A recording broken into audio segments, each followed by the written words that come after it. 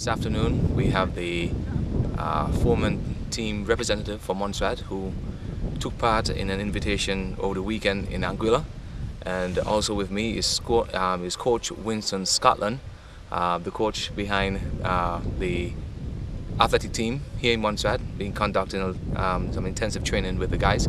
And this afternoon, well, today I should say, we're here to give an update on the event that took place in Anguilla over the weekend just gone. Give us an update on the situation, on the events, I should say, that took place in Anguilla. Well, it was our second time at the JW Proctor Classic in Anguilla. Last year it took four athletes and myself as coach. This year we had 5 athletes. Actually, Shernell Burns is not here because he's at a college doing some studies.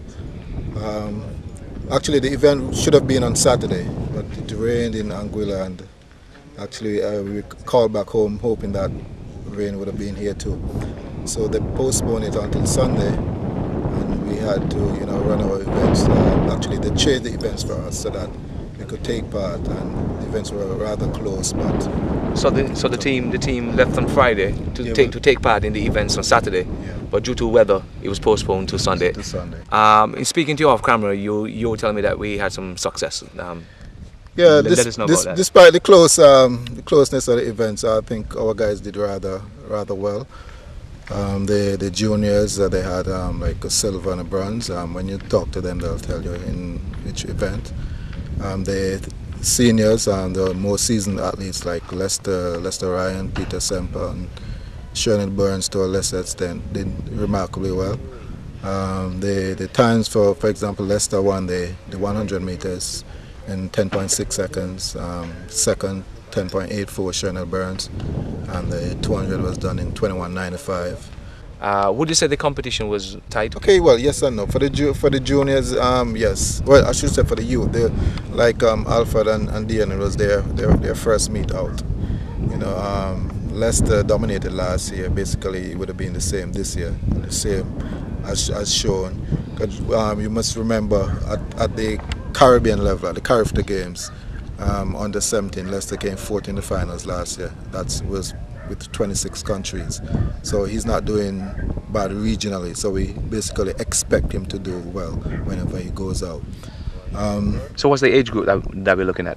Well, 17. There was events that we took part in is under 17 and 17 plus.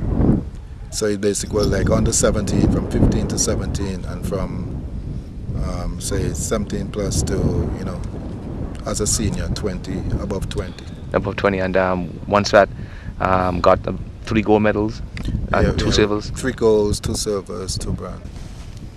Give your name, look right into the camera, let the folks know. Good afternoon, Peter Semper. And how long you been an athlete? How long you been doing this for, Peter? I've been training for basically about 4 years. You've been training for 4 years, but prior to 4 years, prior to training for 4 years, you've always had an interest in athletics, haven't you? Yeah, since I'm in primary school. Right. Tell us a little bit about the event over the weekend in Anguilla. Well, I was disappointed because of the rain, because you were supposed to take part on Saturday, but You had your mind all geared up, your body all geared up for Saturday. So yeah. Yeah. Plan to just run on Sunday and just fly out. You mean run on Saturday and then fly out on Sunday? Fly out on Sunday. Right. I refer to Lester these days as Speedy Gonzalez. He's getting rather quick in the 100 meters. Lester, you had a good meet this weekend. Yes. Let the folks know about it. Oh yes, I really enjoyed the meet, and everyone down in Anguilla. Everybody down there respect me, they call me the king everywhere, so yeah, and took part in the 100 and 200 meters, and I came first in both events, so I'm proud of myself.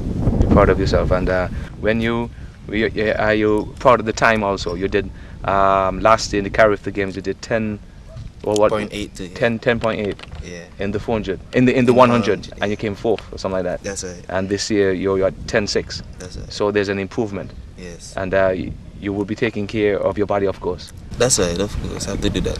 So once again, I want to say congratulations. Thanks, man. Yeah. And we go to Mr. Choit.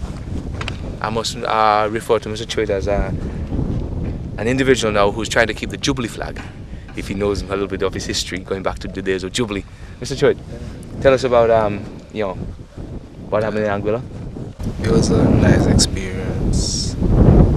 We had good competition. Congrats, and thanks for keeping the Montserrat flag alive. Mr. Dad, Yes, sir. I must say another guy from Jubilee. Another Jubilee. You've been in athletics for how long now? About 2 years. 2 years? Yeah. And I guess you're following, I must say, also like Mr. Choi, the footsteps of your fathers being athletes themselves. Tell us about Anguilla. Well, I came in third in 100 meters. Very disappointed. We wanted a goal, to push it this year. That's one of my goals, to push it and get goal. Well, you had a bad start or something? You got to do the box late or what? Well, it's just more training. More training. More training. And I guess, like I said, the same thing in terms of training him once at some of the challenges you faces with the ash again and not having the adequate facilities. Yeah, that too, and you have to be, you have to be in track all the time. I miss a lot of days in track. Okay, and no doubt with the help of Coach Winston Scotland, I guess you four along with the others, he'll be keeping a watchful eye on you guys. Once again, I want to say congratulations, and congratulations to you all, for making Montserrat proud, for coming back home with 3 gold medals. You said 3 gold. Yeah, 3 gold. 3 gold and silver, and 2 silvers. 2 bronze.